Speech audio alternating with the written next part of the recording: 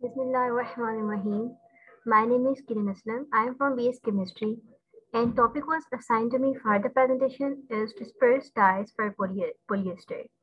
So the contents of my presentations are introduction of dyes, then why we use dispersed dyes, properties of dispersed dyes, classification of dispersed dyes, its manufacturing process, and then we will see the colors of dispersed dyes, sublimation fastness. Then we will see the dyeing mechanism. In this mechanism, we will see three methods: carrier dyeing method, high temperature dyeing method, and thermosol dyeing method. And at the end, we will see printing with dispersed dye. So first, moving toward the introduction.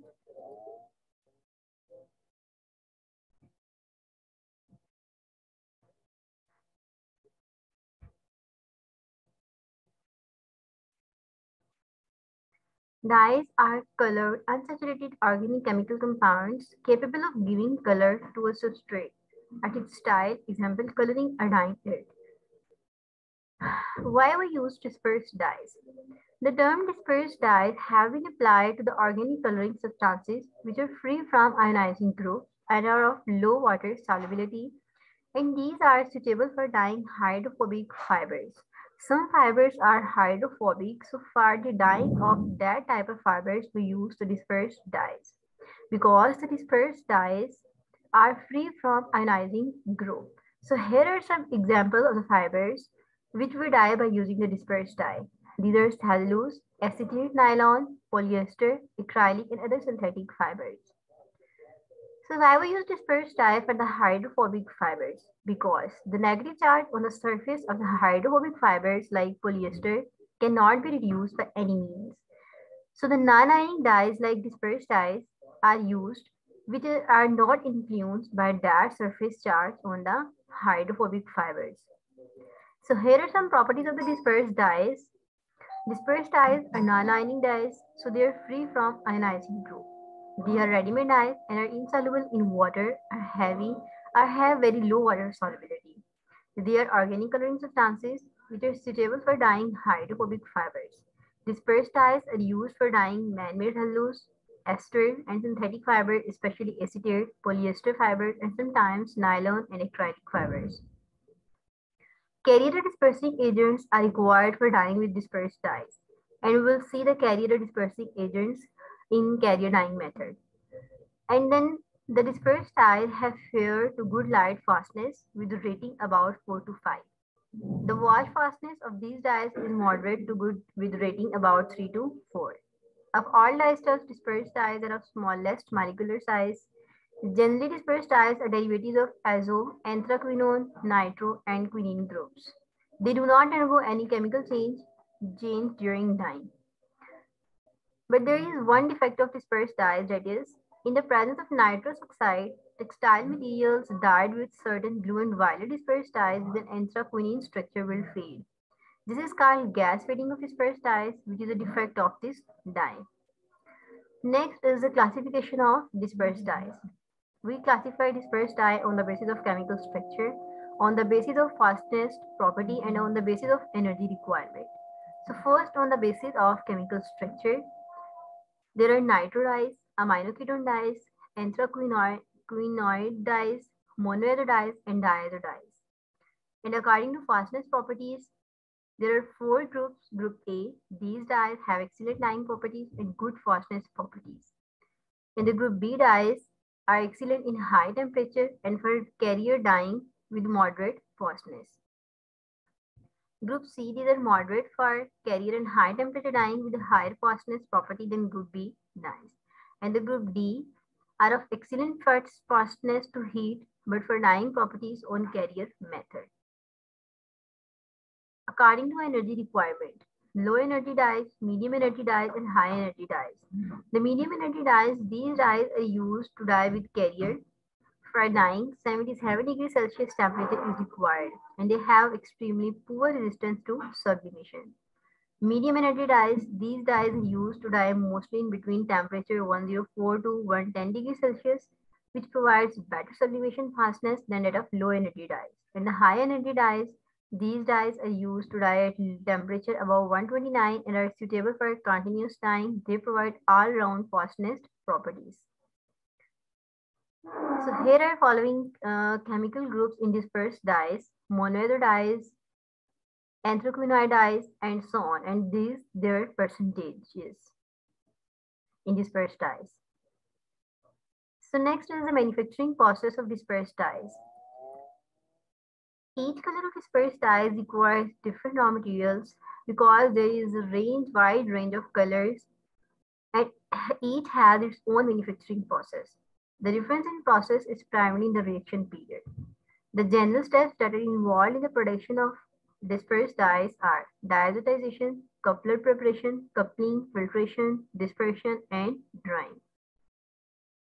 Diazotization is a process of reacting a primary aromatic amine with nitrous acid in the presence of excess mineral acid to produce diazo compound. For the manufacturing of dispersed dye, para-nitroaniline is added to a mixture of water and hydrochloric acid. The content is stirred and ice is added. The diazotization is carried out by adding sodium nitrite. In the meantime, 198 kg of 2,N-ethyl ethanol is added to a hydrochloric acid and stirred for 19 minutes. When the dissolution is complete, the solution is diluted with 3,000 liters of water and 1,000 kg of ice added to bring down the temperature. Then the diazo solution runs into the above solution in 2 hours. The contents is stirred for 15 minutes and 2,000 liters of water, 200 kg sodium bicarbonate and 200 kg ice are added in 3 hours. The stirring is continued overnight. The contents are diluted and filtered. The actual dye that is formed in the form of large particles during the last stage of its manufacture, and in this it is unsuitable for dyeing. So the stabilization of the dye bond involves incorporation of large amount of suitable dispersing agent followed by grinding. So for converting the large particles of dispersed dyes into smaller particles, there are two methods. In one method, the dye in the form of the filter cake is mixed with a concentrated solution of the dispersing agent in the water, partially dried or drum dry, and converted into a sticky mass.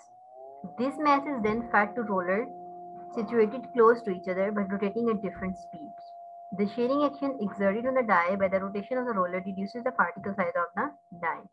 And this is further followed by grinding and dyeing. And another method, the dye paste is milled in the presence of a large excess of dispersing agent and then drying in the spray dryer, in which the paste is sprayed into a stream of hot air when the water present is rapidly evaporating. This is a process. This is a general process which we use for the production of dispersed dye. Here are the following color of the dispersed dyes. There are so many colors, but I mentioned only few of them. The first one is dispersed red 9.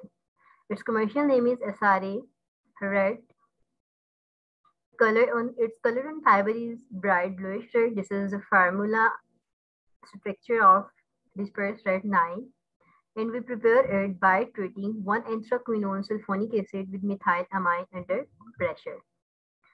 The next one is dispersed orange 11. Its commercial name is SRA orange 2. And its color and fiber is bright orange. And this is its formula, and we prepare it by treating nitrate 2-methyl anthraquinone and reduce it. The next one is dispersed red 15. Its commercial name is fast red 15, and its color and fiber is bluish pink, and its preparation is nitrate 1-hydroxyanthraquinone and reduced with sodium sulfide. Dispersed blue 22. Its commercial name is SRA Fast Blue 3, and its color and fiber is bright reddish blue, and we prepare it by react leucoquinizidine with methylamine and oxidize it. And this is the formula structure of dispersed blue 22. The next one is dispersed red 4. Its commercial name is Fast Pink RF. Its color and fiber is bright pink, and we prepare it by treating purpurine with ammonia to give 1-amino-2,4-hydroxy-anthraquinone and treat with dimethyl sulfate. Next is the sublimation fastness of dispersed dye. Sublimation is a process of phase change from solid to gas without going into liquid phase. Fastness to sublimation is probably the most important requirement of dyed polyester apart from fastness to light. The migration behavior and wet fastness of dispersed dye and polyester are closely involved with their response to heat treatment. Adequate fastness to heat is essential so that the dyed material will withstand with the conditions encountered in heat setting, durable plating, ironing or pressing of the goods during the making up of garments, finishing process where higher temperature is involved, and thermal fixation of prints. The poor sublimation fastness results in the following problems. It will create change in original shape, staining on adjacent fibers in contrast, dyed fabrics, poor color yield and fixation rate in thermal fixation of prints, staining of dyed polyester, sewing threads after stitching and embroidering contrast stitched and embroidered articles, cross-staining during storage. How we can avoid the problem due to poor sublimation fastness? Preheat setting most of the fabrics before dyeing, carefully selecting the dyes so that all component yarns have satisfactory fastness in multicolored or contrast color designs where fabric is not post-heat set. Selecting high sublimation dyes for dark shades and medium or low sublimation dyes for pale shades. The sublimation fastness influenced by the dyeing conditions and dyeing cycle followed. Therefore, the dyeing cycles must be optimized for best sublimation fastness. How to test the sublimation fastness of dispersed dyes? The sublimation fastness of dispersed dye is usually tested for staining and shade change, tested at 180 degrees Celsius or 210 degrees Celsius for 30 seconds, and rating is done on the 1 to 5 grade scale. If the rating is 5, which means it has good sublimation fastness. Dyeing mechanism of dispersed dyes. So now we will say the dyeing mechanism by using the dispersed dye. The dyeing of hydrophobic fibers like polyester fiber with dispersed dye may be considered as a process of dye transfer from liquid, means from water to a solid organic solvent to fiber. Dispersed dyes are ready to water with a surface active agent to form an aqueous solution, aqueous dispersion. The insolubility of dispersed dye enables them to leave the dye liquid as they are more substantive to the organic fiber than to the inorganic dye liquor. The application of heat to the dye liquor increases the energy of dye molecules that accelerate the dyeing of textile fibers. So this is the reaction, how the dispersed dye attached with the fibers. Heating of dye liquor swells the fiber to some extent and eases the dye to penetrate the fiber polymer system. Thus, the dye molecule take its place in the amorphous region of the fiber. Once taking place within the fiber polymer system, the dye molecules are held by hydrogen bonds and van der Waals forces. The dyeing is considered to take place in the following simultaneous steps. Diffusion of dye in solid phase into water by breaking up into individual molecules.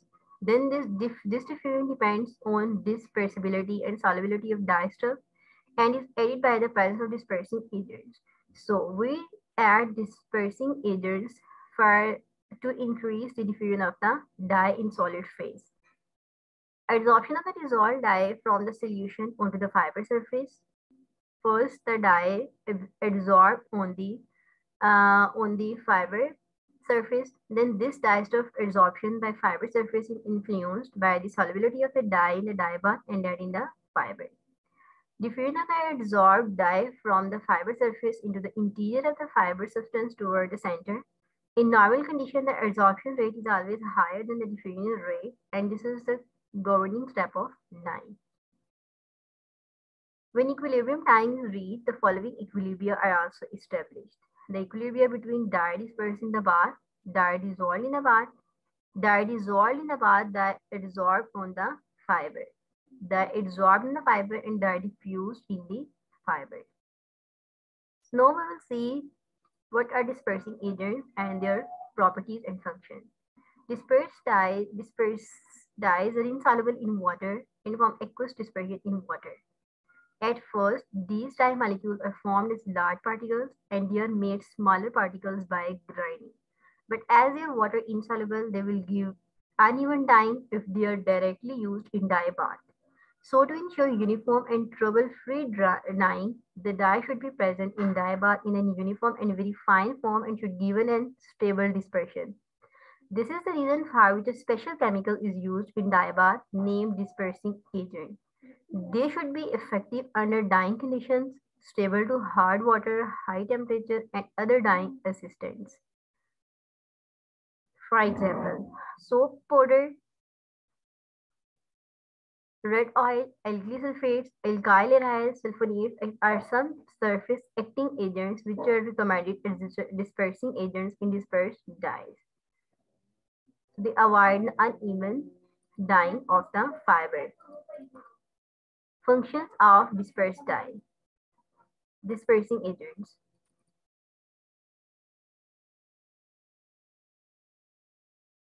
It is used in the process of particle size reduction of dye. It enables the dye to be formed in powder form. It facilitates the reconversion of the powder into a dispersion which is required for dyeing. It maintains the dispersion in a fine form in the dye bath throughout the process. It increases solubility of dispersed dye in water. It affects on the art of dyeing. Effects of various conditions on dispersed dyeing. First, the effect of temperature. In case of dyeing with dispersed dye, temperature plays an important role. For the swelling of fiber, temperature above 100 degrees Celsius is required. If high temperature dyeing method is applied, again in case of carrier dyeing method, this swelling occurs at 85 to 90 degrees Celsius. In case of thermosol dyeing method, if temperature is kept more, fabric is kept for less time in thermosol unit. It means if we increase the temperature, there should be less time. Because in high temperature, less time is enough for thermofixation of dye. If it is kept for more time, then dye sublimation and loss of fabric strength may occur. Again, though dispersed dye is a water insoluble dye, its solubility increases with increasing temperature.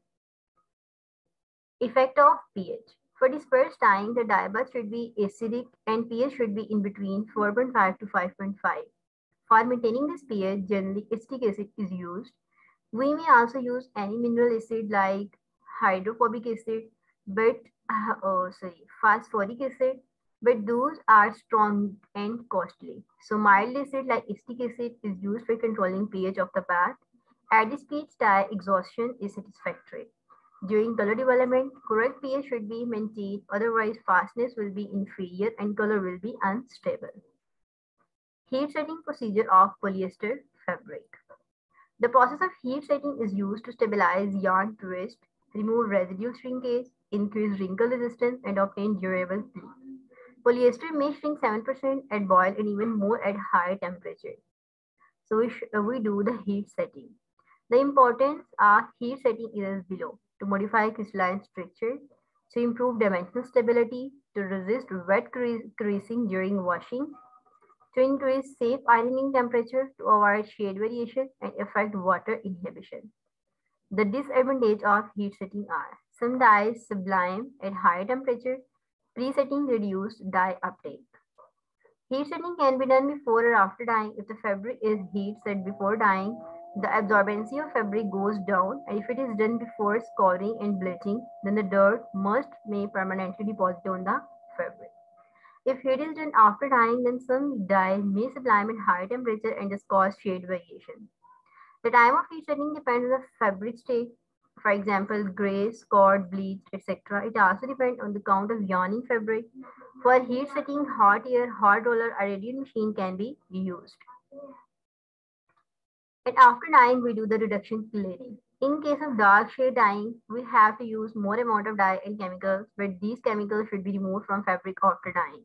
For this reason, a special process is used in case of dispersed dyeing. This cleaning process is called reduction cleaning. A typical recipe for reduction cleaning is given below.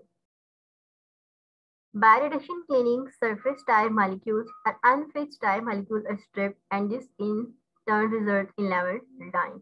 Reduction cleaning also improves wash fastness property of textile material. Now we will see the methods. There are three methods which we use for dyeing fiber. For dyeing. The first is carrier dyeing method. It has been established that certain hydrocarbons, phenols, amino acids, amides, alcohols, esters, ketones, nitriles accelerate the rate of dyeing polyester fiber with dispersed dye from aqueous medium at temperature up to 100 degrees Celsius. These dyeing assistants alter the dispersing property of the dyes and the physical characteristics of the fiber so that more dye can be transferred from the dye bar to the fiber. These are called carriers and these are necessary for dyeing polyester fibers at the normal pressure and temperature below 100 degrees Celsius because they increase the property of the dispersed dyes. Some commercial carriers These are some commercial carriers, their manufacturer and their chemical class. Factors considered for selecting a carrier.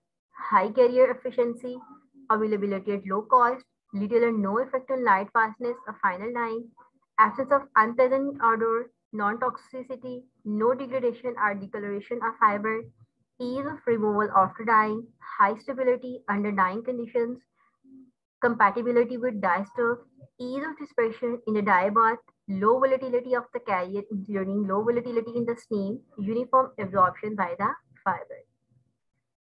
So here is the mechanism of carrier action. In carrier method of polyester dyeing, carrier is used. Carriers swell the fiber and ultimately cause relaxation of the fiber. They may operate by opening up the internal fiber structure and allow the dye molecule to diffuse more rapidly. They act as molecular lubricants, reducing intermolecular forces operating in the fiber, thereby following the dye molecule to force its way in. Its action may be described as below. It creates dye film on the fiber surface. Carrier take dye inside the fiber from dye-carrier association. It increases the solubility of dye in the dye bath. Carriers penetrate inside the fiber polymer chain and thereby reduce interchain attraction. This polymer chain becomes movable and so dye molecule may enter the polymer system of fiber. It increases swelling of the fiber.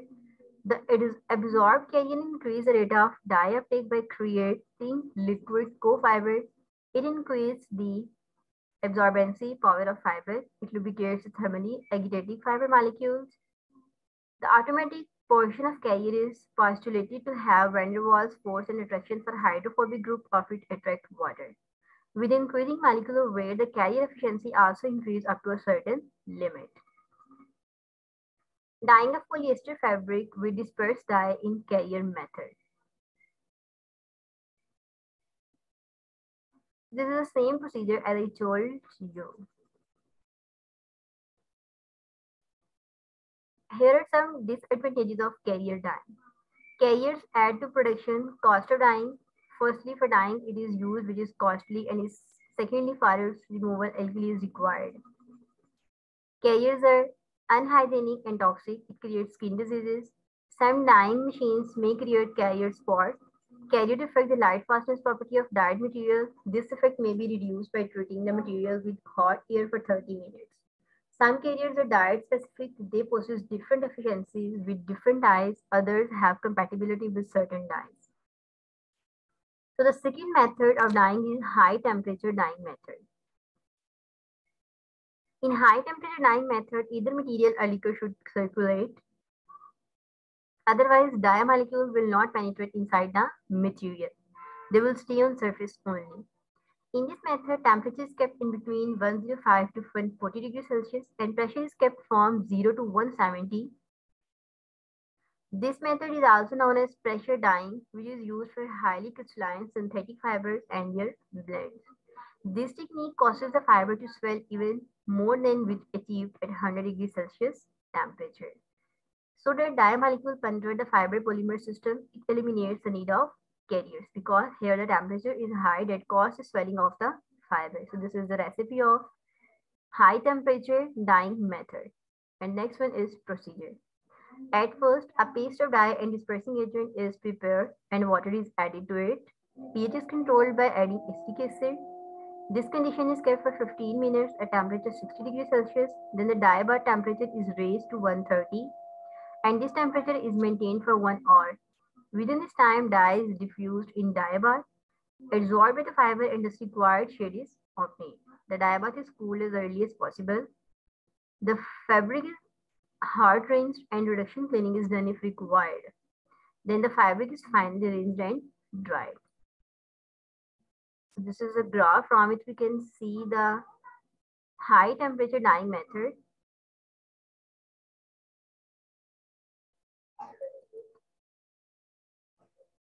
First, keep the temperature at 60 degrees Celsius for 15 minutes and add dye plus dispersing agents plus fiber. Then for 30 minutes and then increase the temperature for 60 minutes at 130 degrees Celsius and then keep the temperature at 60 degrees Celsius and wash off and dry the fiber.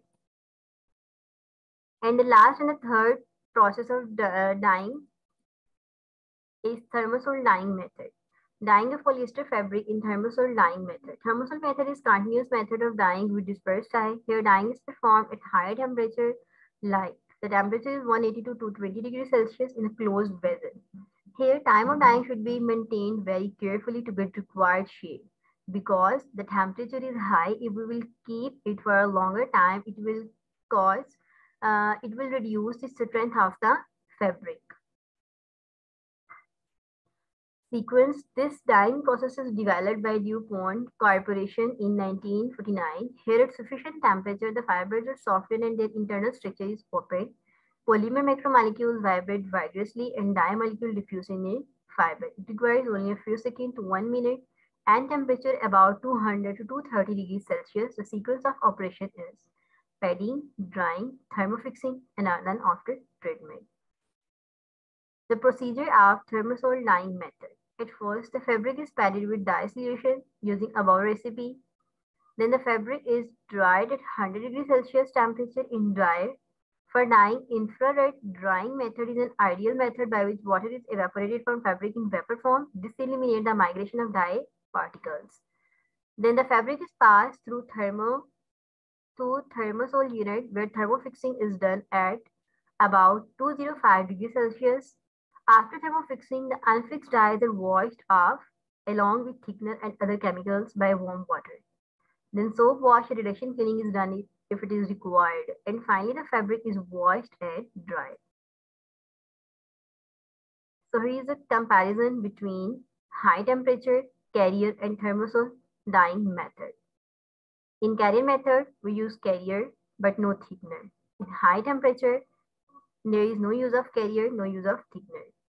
Thickener is used and no carrier is used because the temperature is high. Not used nowadays, used now and method is in use. In carrier method, lower drying temperature, high temperature dyeing and very high dyeing temperature. Productionless, more carefulness required, very much carefulness required. Costly as carrier is used, it is not costly, costly as special. Less bright shade, more bright shade, and very bright shade. And the carrier method, batch-wise process, but this one is continuous process. So these all are the difference between carrier, high temperature, and thermosol dyeing method. So now we will see the printing of polyester with dispersed dye. First, we will see its introduction. Dispersed dyes are the most suitable dyes for printing polyester fabric. Selecting dyes with good streaming and thermofixation fastness are suitable for printing. The washing fastness of dispersed dye on polyester are much higher than acetate, triacetate, or nylon. Dispersed dye have a high degree of dispersibility and the dispersed dyes marketed in liquid form are easy to make into stock thickening without pre-dispersing. The printing paste should contain a dispersing agent. Thickeners used in printing with dispersed dyes. Proper selection of thickener is important in printing polyester fabrics with dispersed dyes. It depends on method of printing. For example, either roller printing or screen printing, and method of fixation of dye. The kind of fabric to be printed also includes a thickener choice. Suitable thickener should adhere well to the fabric and should produce an elastic film to prevent cracking. The thickener should be easily removable in the after treatments. Thickening with a high solid content bring less water on hydrophobic fabric and produce sulfur and more level prints than those with low solid content. But the thickening with low solid content behave better with respect to cracking and in thermosol process for better color yield, but its sharpness in print is not as good as with the high solid content thickening. These are the most common used thickness. There are starch ethers, natural gums, locust bean gum, and CMC and microgum, Maprogum. Printing on polyester fabrics with dispersed dyes. For printing on polyester fabric with dispersed dye, the selection of thickener is very important. The print paste should adhere on the fabric surface and penetrate into it. During fixation after dye at high temperature, the fabric is in a paste state and the dye in a volatile state, so that dissolve in the fabric and the color becomes very fast. The penetration becomes so deep that it is difficult to distinguish between the printed fabric side and black and back side. This is a recipe for printing of polyester with dispersed dye. So the fixation methods after printing. There are the three fixation methods. The first one is thermofixation, superheated steaming, and then high pressure steaming. We will discuss them one by one. The first is thermofixation. The feature of this method of dye fixation are mentioned below. No steam is used. Dye is fixed by subjecting the print to hot air at 2100 degrees Celsius for 1 minute. The fixation is carried out in a baking oven or in a stanter where heat setting can also be done simultaneously. The process productivity is high. The dye which have good sublimation fastness are subjected to this thermofixation process. There is 10 to 15% loss of color in thermofixation, so the shade becomes dull. It is a continuous process of dye fixation which gives high production. Superheated steaming. The feature of this method of dye fixation are mentioned below. It is a continuous process. This method is the best of the three methods. Dye is fixed at 100 to 180 degrees Celsius for 2 to 1 minute by radiators. High productivity, no loss of color. Dye with medium sublimation fastness can be applied. The fabric handle is very soft. Heat pressure steaming. The feature of this method of dye fixation are mentioned below. This continuous process, low productivity, dye fixation is done by high pressure steam, low production. Dye with low sublimation fastness can be applied. It gives good color yield and bright print and smoothness. So after printing, we again do the reduction cleaning that we do after dyeing. After the fabric is applied, dye fixation method, it is subjected to reduction cleaning process.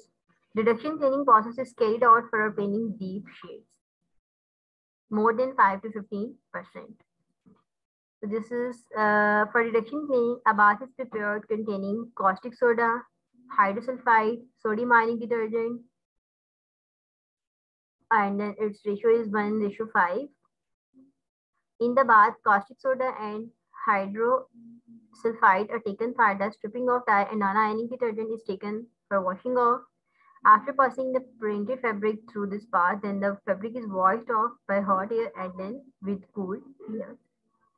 So this is all from my side. Thank you.